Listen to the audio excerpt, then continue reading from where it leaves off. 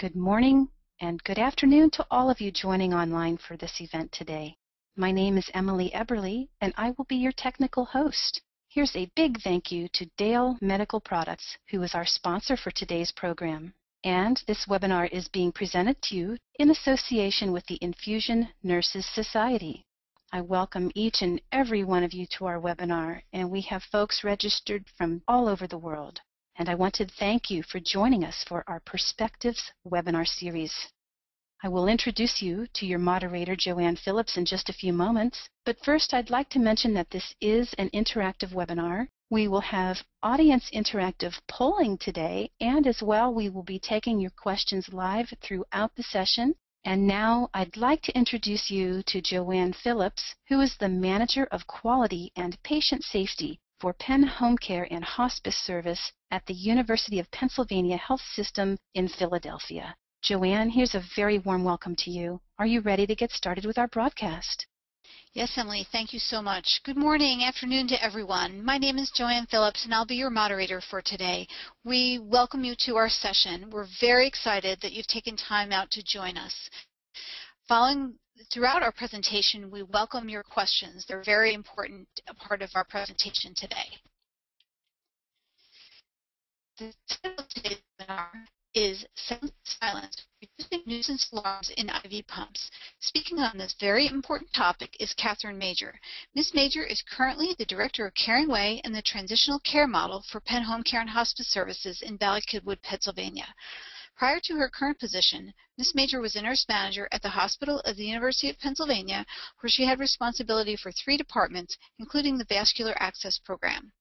She's a member of the Association for Vascular Access and the American Organization of Nurse Executives. Ms. Major has authored or co-authored articles for peer-reviewed journals and has presented at several national nursing meetings. Ms. Major has no conflicts of interest in the development of this presentation. Without further ado, continuing education units. This education activity has been approved for 1.0 contact hour. Provider approved by the California Board of Nursing, provider number 14477, and the Florida Board of Nursing, CE provider number 50-17032. At the end of the webinar, you can obtain those continuing education credits by logging on to www.saxtesting.com/P. Complete the post-test and evaluation form, and upon successful submission, you'll be able to print your certificate of completion. Without further ado, I would like to introduce you to my colleague, Catherine Major.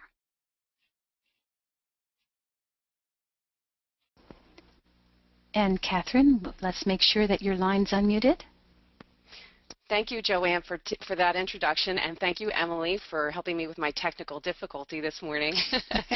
And thank you to the audience for taking the time to spend with me today. I know that you're all very busy. So let's start off with the learning objectives. So our first objective today is to describe the risks associated with alarm fatigue, identify 3 sources of IV pump alarms, and lastly, to recognize the role of IV protection in the reduction of these alarms. Okay, so what is alarm fatigue? Clinicians can become desensitized or immune to the sounds and are overwhelmed by this information. We're surrounded every day by all of this technology and ways of signaling to the nurse that something might be going wrong with the patient, but sometimes there's just too many signals to be able to filter through. In response to the constant barrage of noises, clinicians may turn down the volume of the alarm. The nurse might turn the alarm off altogether, or the nurse might adjust the alarm settings outside of the limits that are safe and appropriate for their patients. All of these actions can have serious and sometimes fatal consequences. Now it's time for our poll question number 1.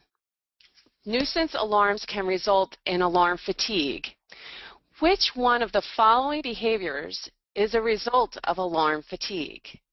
Okay, so we have staff disabling the alarm, silencing the alarm, and staff ignoring the alarm, or all of the above. Good. So 96% had the correct answer, that it's all of the above that can result in alarm fatigue. So the Joint Commission has decided to make this a national patient safety goal, 06.01.01. And the Joint Commission states that we all need to make improvements to ensure that alarms on medical equipment are heard and responded to on time. So this is a timeline of what Joint Commission accredited organizations are to be doing. So during 2014, leaders must establish alarm system safety as a hospital priority, and the organization must identify the most important alarm signals based on the following: from the input from the staff and clinical departments, obviously the risks to patients if the alarm signal is not attended to or if the alarm is malfunctioning.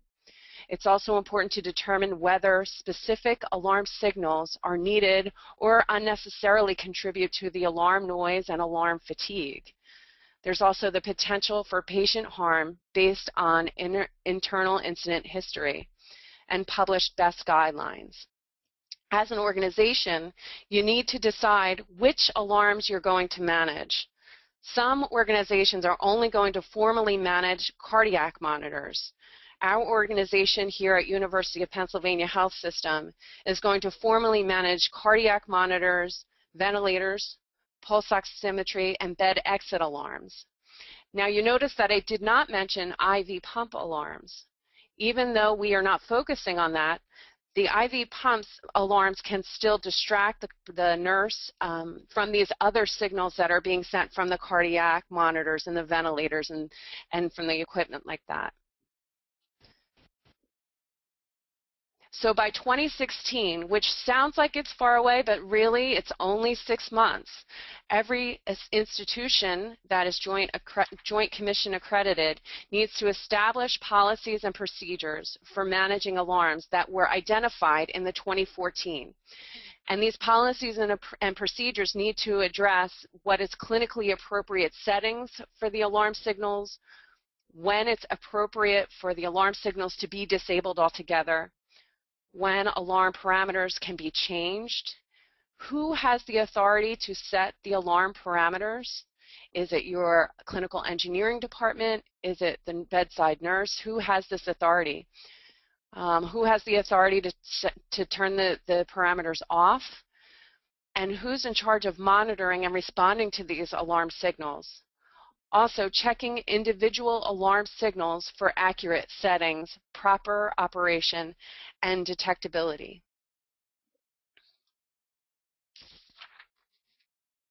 So why did the Joint Commission choose this initiative? There were 216 deaths between 2005 and 2010 related to alarm fatigue. 85% were false alarms. It turns into a boy who cried wolf scenario. There's one alarm every 90 seconds on most units, and 90% can go unanswered by the staff. So let's talk about IV pumps. That's why we're all here today, is to talk about these devices that we live with every day. So because we have them next to us, sometimes you kind of forget, why do we have them? We have them there in order to administer medications with precision. They also provide security for us when we're administering medications that need to be locked up, such as narcotics. It also helps with patency. I'm sure, as you all know, that when you have a patient who has a line to gravity, sometimes the IV tubing can back up with blood, and it also overcomes some basic resistance. IV pumps are also involved in adverse drug events. 90% of inpatients receive IV medications, most of which are delivered via an IV pump. IV pumps are involved with 35 to 60% of the 700 adverse drug events that occur each year. So if you think about that, those are some pretty big numbers. This is a comic that I thought was pretty funny from Nurse Marge in Charge. It says, my 2-year-old already recognizes the benefits of having a nurse for a mommy. He wakes up in the middle of the night by beeping like an IV. Okay, so how does this impact patient care? So of course, when a patient is lying in bed and it hears this beep, beep, beep, it's just the patient can be disturbed. It can be awake from sleeping. The patient also experiences anxiety when there are alarms going off. The patient might be thinking to themselves, what is that alarm? Did my heart stop? Am I going to die? And so they increase their anxiety. Also, there's extravasation and infiltration and missing medication. So I just want to take a moment now to talk about extravasation and infiltration. A lot of times people use these words interchangeably, even though they're really not. Infiltration is a non-vesicant medication administered into the surrounding tissue instead of the intended vascular pathway. That's an infiltration. Remember, it's non-vesicant. Whereas an extravasation, so an infiltration is is the left photograph with the tape on the patient's arm. An extravasation is a vesicant medication administered into surrounding tissue instead of the intended vascular pathway. And unfortunately, the picture on the right is a result of an extravasation because it was a vesicant. So the definition of a vesicant is that it's an agent able of causing blistering, tissue, sloughing, or other necrosis when it escapes from the intended pathway into the surrounding tissue. Extravasation can be very serious. It can lead to patients having to have a skin graft or possibly even an amputation. It's very serious. On to our next poll question. So a vesicant is an agent capable of causing blistering, sloughing, necrosis, or all of the above? Very good. Just like our last question, very high percentage got that right. So a vesicant can cause all of those terrible things, blistering, sloughing, and necrosis. And remember that when you're using the vesicant medication, that's when you have the potential for an extravasation, which can lead to some very serious consequences. So how does this impact us, the staff?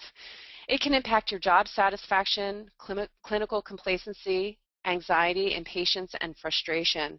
None of us went into this role in order to become frustrated and to become desensitized. We all came into this role because we want to help people. And when we're constantly being barraged by all of these alarms, it can make you feel like you're not doing a good job, and it can be very frustrating for the staff and lead to decreased RN satisfaction scores. So let's take a moment to talk about what does it mean to have an effective alarm. So effective alarms are appropriate, they're recognized, and the correct attention is being applied. So when we have an appropriate alarm, that means that your alarm is not just signaling for things that are super minor, like let's say your secondary medication switching back to your primary normal saline. So the nurse doesn't need to be called to be alerted to know something as simple as that. It's also that the clinician needs to recognize which alarm requires the attention, which is step number 3, right away. Now with the attention, you have to make sure that the correct person is addressing these alarms. Now when I say the correct person, there's a scenario later where it's not the correct person, just giving you a little preview. So the third step of this with the attention, it has to be the person who has the know-how how to address the problem at hand. One fact that I found while researching this for this webinar was that if the alarm is likely to be accurate 90% of the time, then it will be answered 90% of the time. If the alarm is accurate only 10% of the time, then it will be answered only 10% of the time. So that appropriateness, that first step, is one of the things that becomes ingratiated in nursing minds. When you hear an alarm that you have determined is only 10% accurate, you're only going to answer it 10% of the time. So it's one of those things that it's really important to make sure that the alarms are signaling appropriately and not just signaling for minor things which don't require immediate attention. So here we have our third poll question.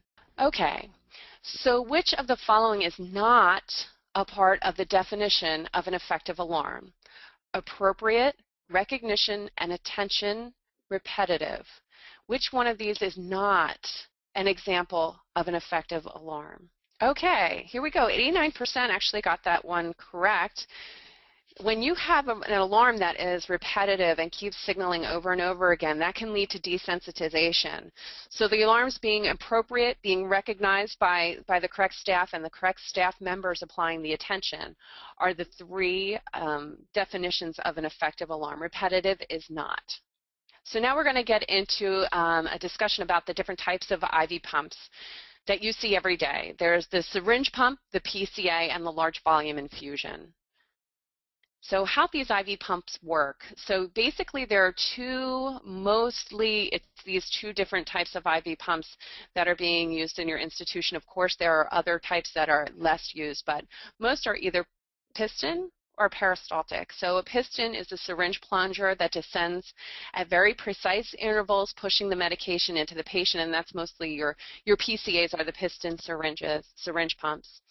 And then you also have the peristaltic, which milks the tubing in the chamber or your set to pull the fluid from the bottle or bag through the tubing and into the patient. So this was a funny little comic that I saw. It says, everything looks okay, the tubing's not kinked, so why does it keep beeping? And it's because it's our little friend the Roadrunner, and that's the only way he knows how to communicate. Okay. So how about those alarms that we've been talking about? Let's talk about the three main alarms that we encounter every day. The first one is occlusion alarms. And the way occlusion alarms work is that it's measuring the pressure sensors inside that set chamber. The air in-line alarms utilizes ultrasonic transmitters and receivers to detect when air is being pumped. And the set disengagement is that the set sensors are not correctly inserted into the chamber. So those are the three main alarms that we hear. And now the next slide here has the breakdown of which alarms signal most frequently. So as you can see, the occlusion alarms account for a lot of the alarms that we're hearing. There's also the hold alarm, which happens when you forget to restart your IV fluid or your IV medication, and so that's 23%. But you can see that we have upstream occlusion and we have, downstream occlusion is really taking up a lot of our time. So let's break down what it means to have an upstream occlusion as opposed to a downstream occlusion. So a downstream occlusion occurs between the pump and the patient, and there are two different types of downstream occlusions. We have hard occlusions and we have soft occlusions.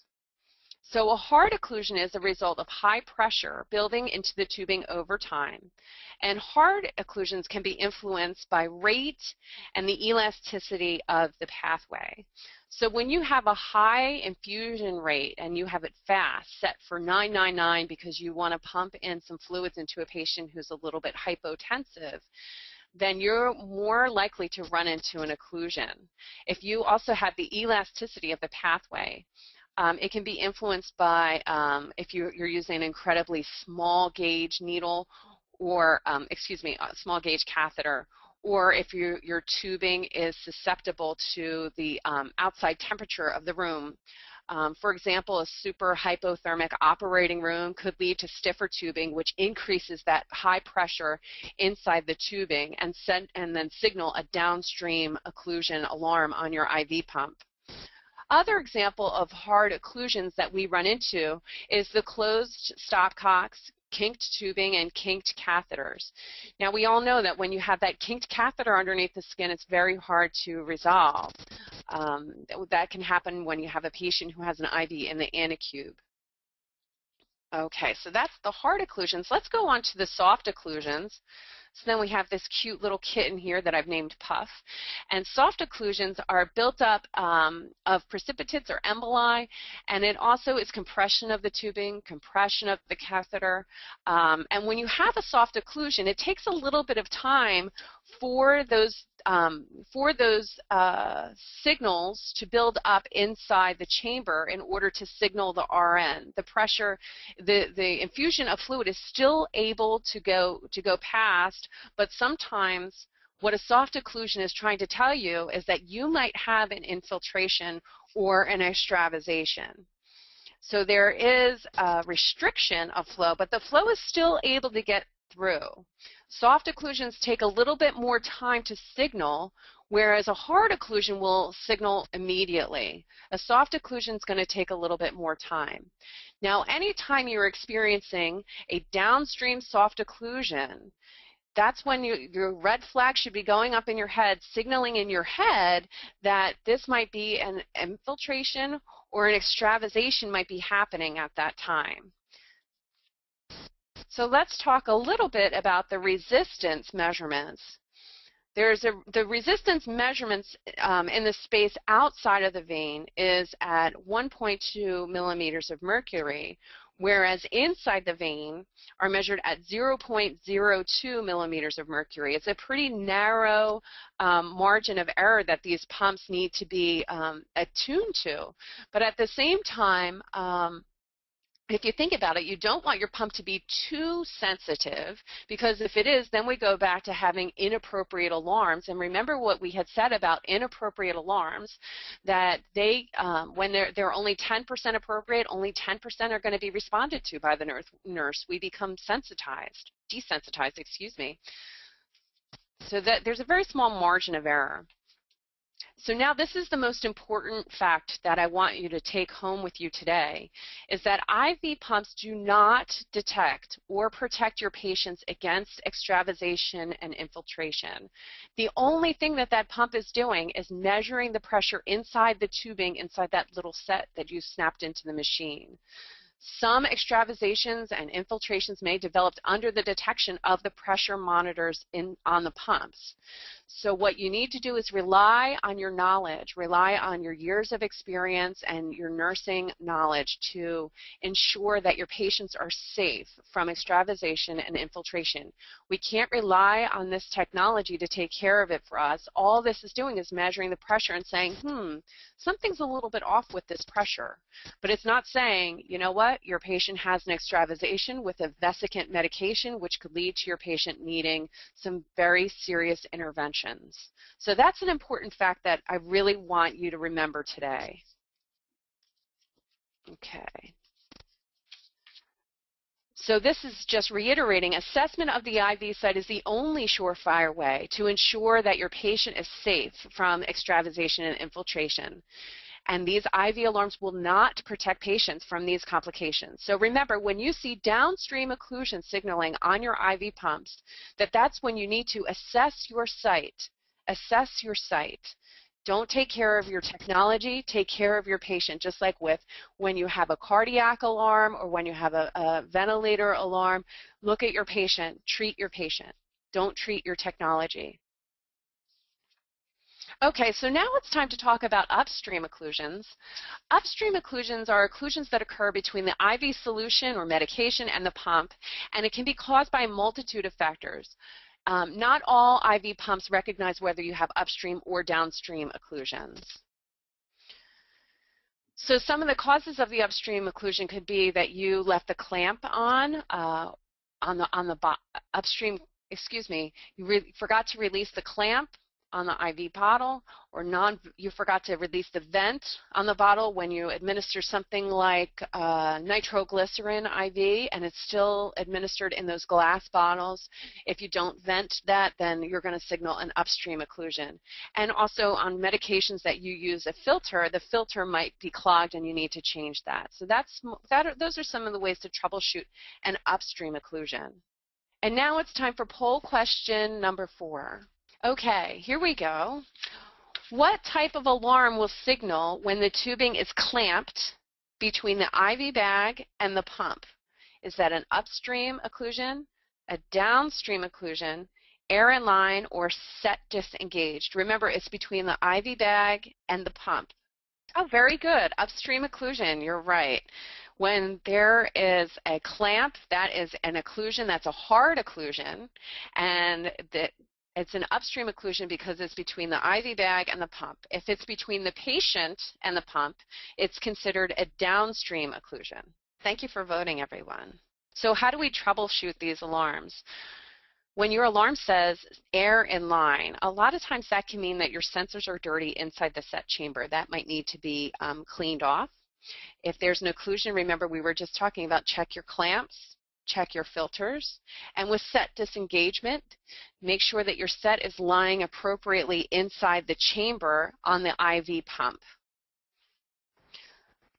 So here are some potential solutions. Number one, know your pump, customized to accommodate your patient. So remember how we were talking a few moments ago about the patient that needs to have the bolus of IV fluids because they're hypotensive. In that instance, if you have the volume up very high, you might encounter a downstream occlusion alarm. So in order to customize, you can figure out, well, maybe can I start another IV in the other arm and administer this one a little bit more slowly so that way I don't have that occlusion alarm. Or you can slow down the rate in general and see if that'll help to decrease that risk of a downstream occlusion alarm. There's also technology utilization. In my time that I spent for researching this webinar, I learned about a technology that would signal RNs upon entering the patient's rooms rather than making a loud beep. So let's say you would have your phone or some sort of vibrating, maybe a pager on your hip. That would, when you walk into the patient's room, then the signal would go off and it would say your patient switched from your secondary infusion back to your primary infusion. So it's one of those things that it wouldn't pull you out of another patient's room if it's something that does not need to be addressed in an immediate nature. There's also traditional splints, which you could put on a patient's arm if they have an antecubital IV. And then there's also the traditional splints also help us to prevent the kinking of the IVs. Arm boards are good for the IV but bad for the patient. One of the things that I'm finding in all of my years as working as a nurse is that not everything is black and white, and there's not a lot of easy solutions. So when we put these splints on patients, it causes the patient's arms to be restricted. There's also protective overlays, which is a new kind of idea that was created by a registered nurse who was working at the bedside, and she had a patient who had bilateral antecubital IVs, and of course they were signaling every time the patient had bent her arm. And so the nurse put bilateral splints on her arms, so the patient had to keep her arm straight, and then the patient's meal was delivered. So now this poor patient has food right in front of her, but her arm's splinted. So it's a heartbreaking scenario. So this nurse decided that she was going to try and design something that would help other patients that find themselves in this situation. So how can a protective overlay help with IV pump alarms? So what a protective overlay is it almost looks like a giant Band-Aid that would go over your antecubital IV there.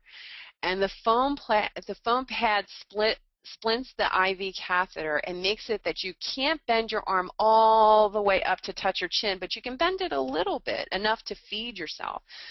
It's not a securement device. What this device is something that goes over top of your StatLock or your Tegaderm that you might be using to secure your line. The foam pad sits over top of your traditional securement device. And it allows the patient to be mobile while still splinting the line. This leads to reduction of kinked catheters, which in turn leads to the reduction of new IV starts, which every patient, of course, wants to avoid a new IV start, and most nurses do too, unless you're a vampire. Okay, so you can see here that the line is kinked underneath the skin without the IV armor. And then this next one has the IV armor, which helps to straighten out that IV and keep it from kinking and keep you from getting those downstream hard occlusions. Okay, so now the time has come for us to talk about some case studies here. So our first case study is that a patient is disoriented and agitated. The IV site in the left anticube is stable but not running continuously due to the patient bending her arm. The IV alarm is signaling once every 5 minutes. The RN turns down the volume of the IV pump alarm so that it does not agitate the patient further. So first of all, let's talk about what type of occlusion is occurring here. So what we have here is a downstream occlusion because it is occurring between the patient and the IV pump. And what we also have here is that we have a kink in the IV, which is a hard occlusion. Now the next question is, did the RN take the correct action? I understand that the RN's heart is in the right place because the patient is disoriented and agitated and the alarm is upsetting the patient. And by turning down the alarm, the patient is having at least a little bit of relief from the signal. But I'm not sure if that was the safe decision for that patient. And what would you do in this situation? I know that if it were me, I would either, number one, I would use the IV armor if that was available to me, or number two, I could put a splint on that arm, which isn't actually the best solution, but it's something. And then number three, I would possibly start another IV in a different location so that way the patient would be able to safely get the medication and be able to get some rest. But as I said, anytime that you have a downstream occlusion, the most important thing that you can do is to observe the insertion site to ensure that extravasation and infiltration is not occurring on your patient. Remember to use the knowledge that you've built up all of these years that you've worked as a nurse. Case study B. The RN changes the bag of IV fluid in room 7. A few minutes later, she hears the IV alarm and notices the message upstream occlusion on the pump. So let's think about this. How can the RN troubleshoot this alarm? So when your pump says upstream occlusion, that means that it is occurring between the pump and the IV bag. And some of the reasons why an upstream occlusion alarm might sound would be because your filter might need to be changed if you have a filter between the bag and the IV pump. You might need to vent your bottle, your glass bottle of medication, or there might be a clamp that's going on. But remember, the upstream occlusion occurs between the IV pump and the IV fluid or medication. Case study C. Patient IV pump is alarming every time the patient bends her wrist. The patient is becoming increasingly frustrated at the interruptions and is refusing a new IV in a different location. As a last resort, the RN shows the patient how to restart the IV pump and how to silence the alarm. Now, I know that this sounds crazy, but I've seen this happen more than once in my 20 years of practice. What would you do in this situation? Would you instruct a patient on how to turn down the alarms and how to restart the pump? This goes back to our earlier discussion about what it means to have an effective alarm. The last section of that slide talked about having the correct person address the alarms, and that means it's someone who has the education and knowledge of what these alarms mean. Even if the patient is a registered nurse, you still should not allow the patient to touch the pump controls and to regulate their own medications. And our last case study here is an IV pump alarm. The IV pump is alarming that there's an occlusion downstream. What is the first thing that the RN should look for when assessing the line? So remember what I said, that downstream occlusions should send a red flag into your head that your patient is at risk to have an infiltration or an extravasation. And remember, the difference between infiltration and extravasation is caused by a vesicant and can lead to very serious patient complications. So the first thing the RN should do is assess the patient. Don't take care of your technology, take care of your patient. Once the RN looks at the patient, make sure that that IV site still looks okay. Then you can look at the tubing, see is there a clamp or is the line kinked somewhere. So this is a little comic I thought was funny. It says, when the line goes flat and the beeping stops, call me. Okay, so in summary, today we discussed the risks associated with alarm fatigue, and those risks are that the alarms can be silenced, ignored, or disabled, which can lead to very serious patient complications and even to death. We also talked about the sources of IV pump alarms: occlusion, error in line, and set disengagement. Occlusion are the upstream occlusions and downstream occlusions, soft occlusions and hard occlusions. And lastly, we talked about the role of IV protection in the reduction of these alarms. The IV protection, which remember goes over top of your original securement, prevents kinking of the IV catheter and is able to save your patients from IV sticks and save you from hearing a lot of these IV alarms. So that about wraps up my my presentation. I'm open for questions. Thank you for your attention. So this is Joanne. Just as a reminder, the continuing education hour information is on the slide that you see now.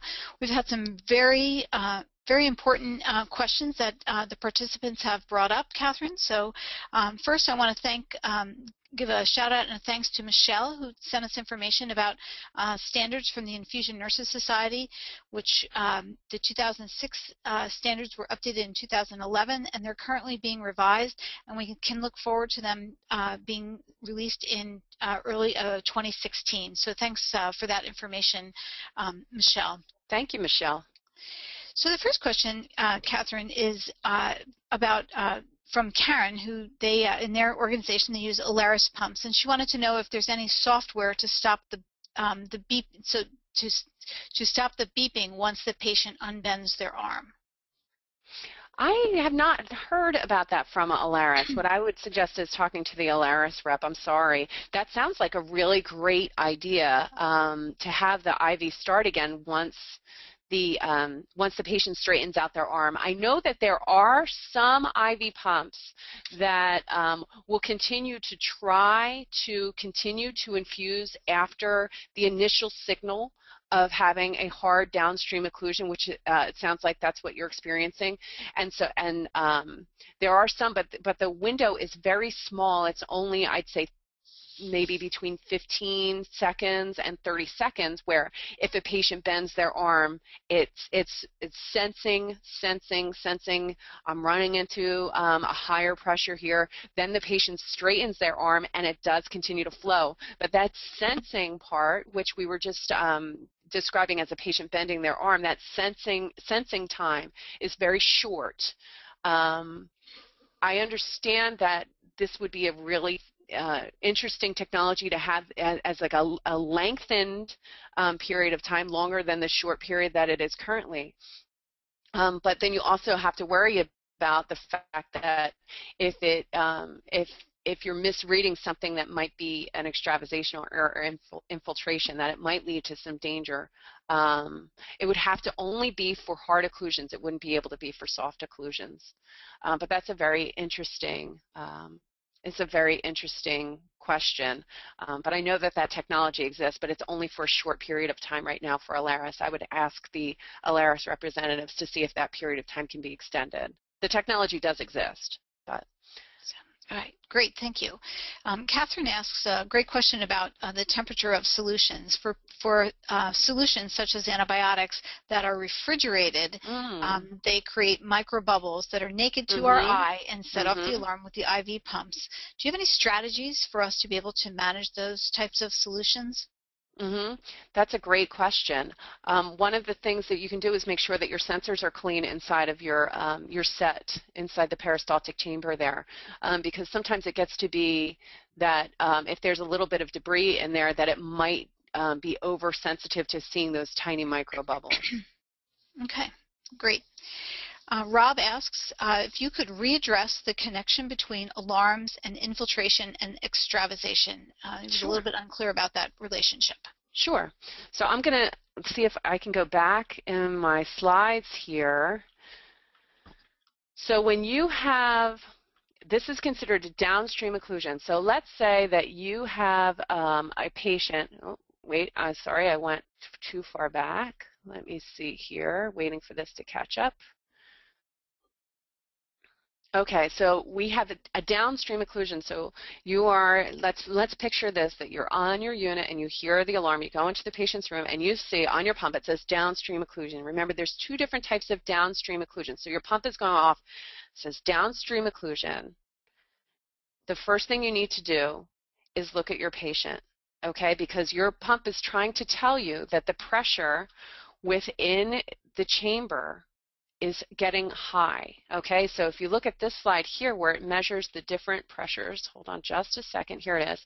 The resistance of the space outside the vein is 1.2 millimeters of mercury per ml of pumping rate, whereas inside the vein it's 0.02 millimeters of mercury for each ml hour of pumping rate.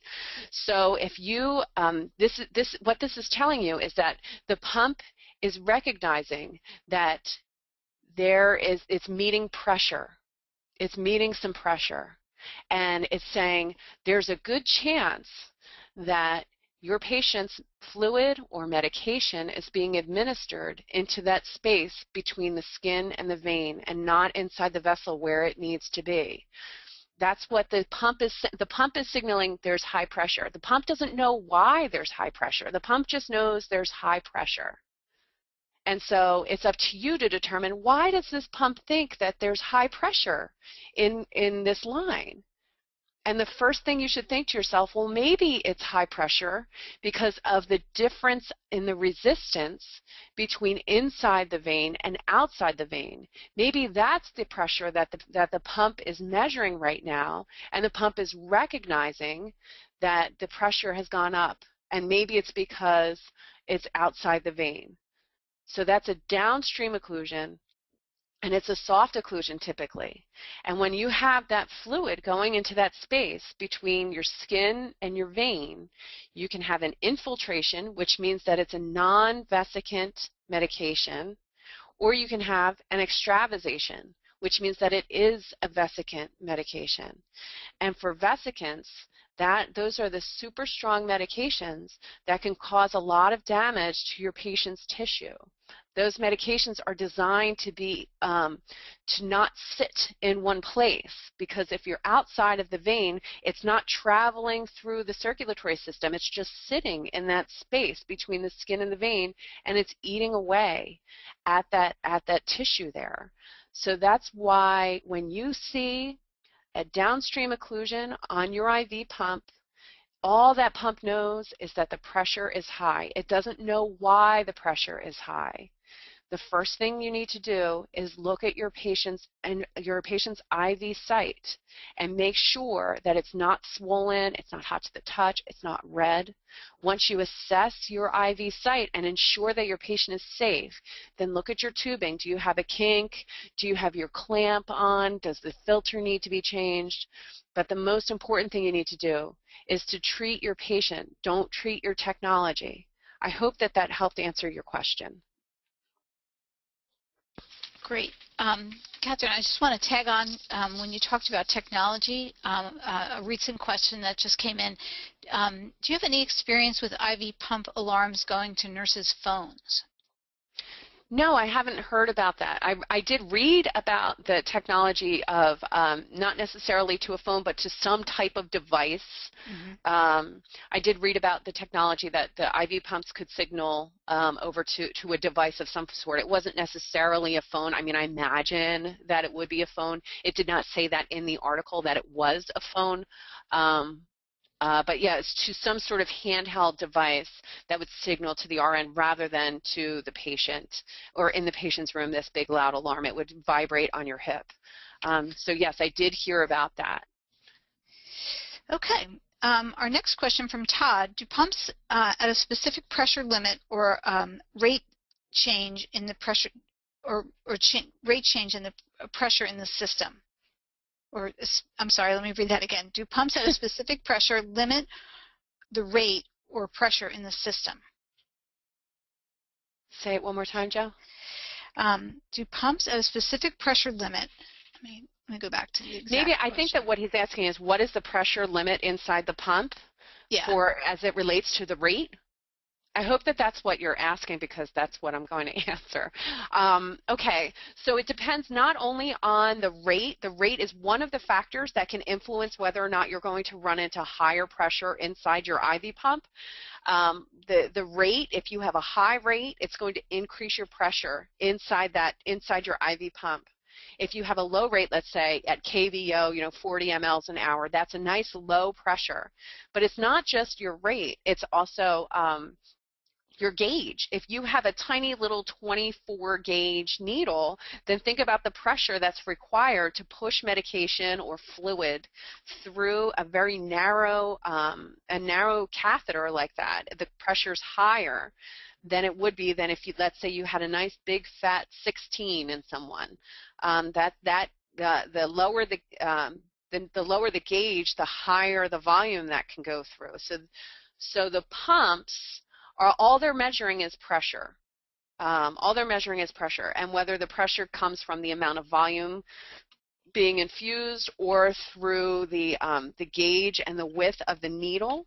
All the pump knows is that the pressure is not what I anticipated it to be, and it's up to you as the clinician to understand, well, is it because I have a tiny little 22 gauge in someone's anticube that's probably kinked, or is it because I'm running this at 999 and because I'm trying to infuse too much volume through too delicate of an IV, or is it because the pressure is building up because the patient's sitting on their tubing or their IV pole is rolled over the tubing? That's up to your assessment. All your pump is telling you is that you have an occlusion somewhere between the pump and the patient. I hope that helps to answer your question. I don't know the exact measurements of pressure. That's a good question. I don't know the exact measurements of pressure which signal each pump to alarm the nurse or to inform the nurse. Okay, great. The next question is from Vincenzo. Do you have a step-by-step process for assessing occlusions, not just IV site assessment? So the first thing you do when you have occlusion and you walk into a patient's room and the alarm pump is signaling occlusion, first look at your patient step by step. You say, okay, is the patient's arm swollen? Is the patient's arm red?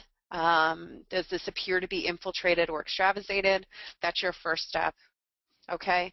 Second step, if everything looks good in that patient's IV site, what's going on? What's the next step? Okay, let's see, do we leave a clamp on somewhere? Is there a filter that needs to be changed? Is the vent released on the medication? Is there a kink in the IV, either underneath the skin or at the insertion site? Those are the steps that you need to take when you encounter an occlusion alarm. Okay, some pumps designate whether they're upstream or downstream. If it says it's downstream, remember that's between the pump and the patient. So that could be a clamp, that could be an infiltration, that could be a kink in the IV. And remember, an upstream occlusion is between the IV fluid and the IV pump, and that can also be a clamp that's on, or a filter that needs to be changed, or your medication is not vented. One of the other things you could do is maybe it's your pump. Maybe your pump is malfunctioning, which is something that doesn't typically happen, but it's something to be considered. If everything looks good and your patient's not complaining of pain at your IV site and all of your line looks like it's clear, maybe something's up with the pump. So you could pause the pump and flush your IV. See if you have a nice, easy flush. If you have an easy flush, then you know it's not your line, that it might be something with the pump. But those are the steps that I would take if I were in your shoes. Okay. I'm going to put a couple of questions together from Diane and Christina about the IV armor.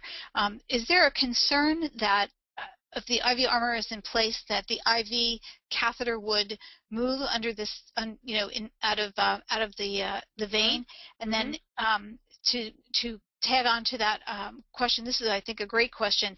Is the IV armor considered a restraint, and how long can it be left on for? Wow, that's a really great question. Yeah, I think so too. That's a great question. Well, the first question is that to answer the first question about securement, this goes over top of your standard securement that you're already using, your Tegaderm, which keeps that line inside of your vein. Now, remember when you start IVs, and this might be getting a little bit too technical, but remember when you're starting your IVs that you want to make sure that you have the most purchase on your catheter.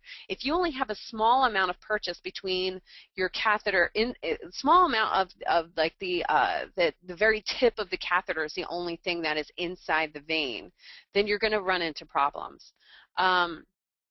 But if you have a good purchase with your IV, just as you would with having a patient that bends their arm up and down, that IV armor should be able to keep it in place, and I don't believe that it would cause an increase in infiltrations. As for that's a very interesting question about it being a type of restraint. I had never thought of that before. I would refer that to the manufacturer, which is Dale. Well, I've worn the IV armor myself, and I suppose it's a restraint in the sense that I can't reach. You can't really reach like behind your shoulder blade. Like, let's say if I was going to take my left hand and reach behind my head and touch my right shoulder blade, I'm still able to do that, but it's a little bit uncomfortable. I wouldn't think that it's a restraint. It's not super stiff. I had never heard, Joanne, maybe you know, had you ever heard of splints being considered a restraint, an IV splint? The traditional ones?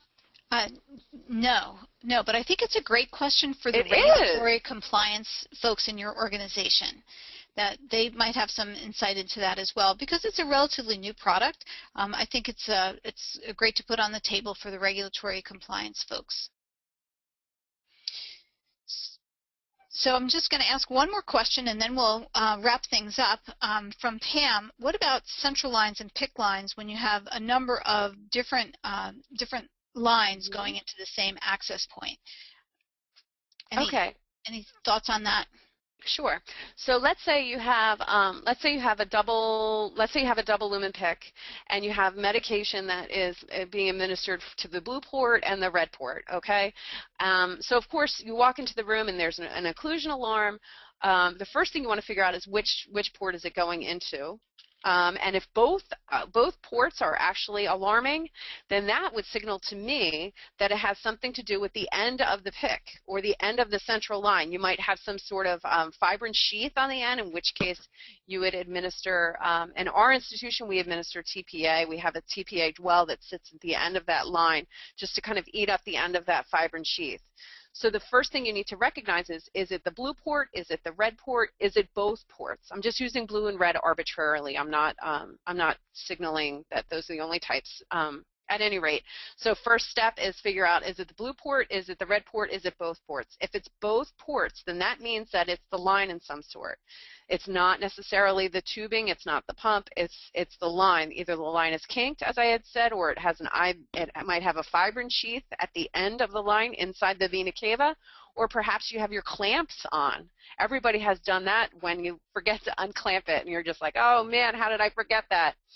At any rate, but those are the things that you troubleshoot for when you have multiple infusions going in through the same line. Remember, any time that you are getting an occlusion alarm, it's because the pressure is not what the pump intended, what the pump thought it was going to be, not what the pump anticipated. So it's not anticipating for there to be this pressure. It's not going to tell you why you have pressure. It's just going to say you have pressure. As I said, if both pumps are going off for both lines, that means it's your PICC, it's your central line. And as I said, you could have a fibrin sheath, you could have a clamp that's on there, or it could be kinked underneath the skin. Well, that's great. Thank you, Catherine. We're going to go back one slide because we're going to need to wrap things up. This has been a really great opportunity for all of us. I want to take this opportunity to thank Dale Products for the sponsorship of this program, and I want to thank Catherine for contributing her fabulous expertise to the program. It was my pleasure. I think that wraps it up for us for today. And thank you to the audience for your attention. The questions have been really, really helpful, and I think they help us to expand our knowledge all the time. Thanks, everyone. Thank you, Catherine. Thank you, Joanne. Thank you so much for everything you've shared with us today. The information is vitally important to the reduction of nuisance alarms. And finally, last but not least, I'd like to thank each and every one of you, our guests in the audience today, for your time and your very thoughtful attention. Thank you, everyone. Take care, and bye for now.